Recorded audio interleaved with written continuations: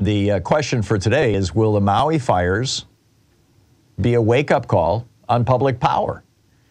You know, we saw this with PG&E, right? They wanted to transfer millions, hundreds of millions of dollars out of their profits into the pockets of their CEO, their senior executives, and via dividends through their, to their investors. And so they cut back on trimming trees and burying power lines in areas where there was big wildfire risk. And the result of that was, among other things, the Paradise Fire and a few others that killed a whole bunch of people in California. PG&E got sued for this. They're having to pay out something like $5 billion. I mean, just massive amounts in these lawsuits. Well, if the public reporting that we're seeing is accurate, and keep in mind, this is early times, this is tentative, we really don't know for sure what happened or what caused these fires. But that said, there is video of power lines going down, arcing and appearing to ignite fires in Maui, in this town and others in Maui. And if that's the case, and it's also being reported that Hawaiian Electric, the pretty much sole utility for the entire state, all those islands, that electric company had no plan to shut off power in the event of high winds, which is nuts. Now, why would that be? Well, there are two kinds, when it comes to power companies, there's two kinds of companies. There are private for-profit companies, and there are publicly owned, for the benefit of the people companies. About a quarter of the electricity generated in the United States comes from these publicly owned companies, and the rest of it comes from privately owned companies. When Reagan came into office, it was around 50-50, by the way. There's been a real privatization binge over the last few years. So what's the difference between the two, between a private electric company and a public electric company? Well, the main difference is the incentives. The private electric companies are essentially required by their corporate charters and arguably even by law. I mean, if you look at the Dodge versus Ford state Supreme Court case that came out of Michigan back in the 1920s, which said that a corporation's first obligation is to its shareholders. And this, of course, was, Robert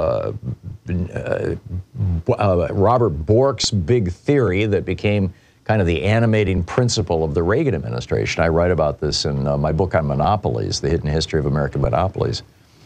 So private companies are looking at profit. Public companies are looking at what's best for the public. They don't make a profit, so they don't have to worry about profit. Private companies typically pay their CEOs millions of dollars. Public companies hire good technical people and pay them, $100,000, $200,000, but it's not absurd. Private companies typically give less service. When it comes to power companies, then the numbers are in. With regard to the specific private companies, privately owned power companies suffer an average of 150 minutes of lost power a year. For customers of publicly owned power companies, it's only 62 minutes a year. In 2019, fully 40% of all the power generated by publicly owned companies came from renewable sources. Right now, about 49 million Americans, 1 in 7, I guess not 25%, that would be what, around 15%, I think, or 12%? I can't do that math in my head that fast, but 49 million Americans, including large cities like Austin, Texas, Nashville, Tennessee, Los Angeles, Seattle, as well as over 2,000 communities across the country, get their power from public power companies. And on average, they return more than 20% more to their communities in revenues and product than do private companies. I mean, it only makes sense. So back in 2015, Hawaiian Electric, this privately owned company that runs all the power for all of Hawaii, was talking about selling themselves to a giant utility out of Florida. The deal ultimately fell through, but in the year or so that they were led up to it, 40 legislators and county council members met at the state capitol to come up with legislation on this. They were led by Chair Chris Lee of the Energy Committee in the House. the State House. A group on Oahu formed was called KULOLO, Keep Our Utility Locally Owned and Locally Operated is what the acronym stands for, but it's also the name of a kind of fudge-like Hawaiian dessert made of taro and coconut. The City Council Chair, Ernie Martin, put forward a resolution for a feasibility study. On the Big Island, citizens and legislators formed the Hawaiian Island Energy Cooperative. Its members included a whole bunch of well-known names in Hawaii, and they even hired a PR firm to sell the idea to citizens. And on Maui, the mayor of the city of Maui, Alan Arakawa, was very serious. He awarded $70,000 to a consulting firm, Guernsey, for a study of the viability of transitioning from private electricity to a municipally owned utility. But the deal fell through in 2015. But now, I think it's back. State Senators Angus McKelvey, a Democrat from Maui, was talking about how the privately owned Hawaiian Electric Company, this utility, has not been burying cables the way that they should. He said they fight it tooth and nail. There's zero excuse in my mind why power lines in Lahaina shouldn't be underground now. No amount of money should be a reason not to do it. He says the consequences of the fire are beyond measure. I hope this will be the mother of all wake-up calls. People need to have comfort that this won't ever happen again. So, I'm saying good luck. Here in Portland, I was actually doing a local show on the air here before my national show on KPOJ here in Portland back, 10 years ago or so, Sean? Sean was producing both shows at the time.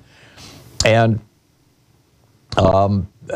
our local electric company was owned by Enron, and Enron was going down in flames, and the electric company was up for sale, and the city of Portland scraped together the asking price. And in fact, they had a little more than the asking price to sweeten the pot, and they wanted to buy the company from Enron.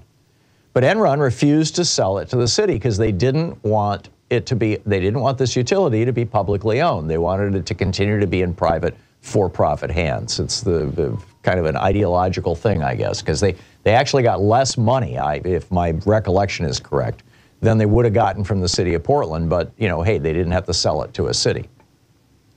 So Portlanders got screwed. I mean, we just are constantly having power failures and power outages here. Our neighborhood had a terrible one just a little while ago, and they strung a temporary high-tension line through the trees. I mean, they actually screwed it into one of the trees in our neighborhood to give power to our little neighborhood, our 22 homes. And, now we're just holding our breath when the winter winds come. I mean, this is what happens. But PGE, which is now the for-profit company here in Portland, has to come up with $6.2 million in annual compensation for its CEO. And last year it paid $158 million in dividends. So, they can't afford to upgrade my neighborhood. This is why Hawaii needs to move on this fast before the for-profit companies start circling around Hawaiian Electric, because their stock, which had been trading between $30 and $40 a share for a decade or more, is now trading at $15, $13 a share it was yesterday. And Wells Fargo just issued a report saying they expect it to go to $8 a share. At that price, Hawaii could buy their power company and get it for a discount. It would be cheaper than what it's worth. And the reason why the stock is in the tank is because they're expecting billions of dollars in lawsuits from people who died in the fires, just like happened to PGE. So now is the perfect time to make this transition for the state of Hawaii to buy this power company and make the transition from private for-profit power to publicly owned electricity.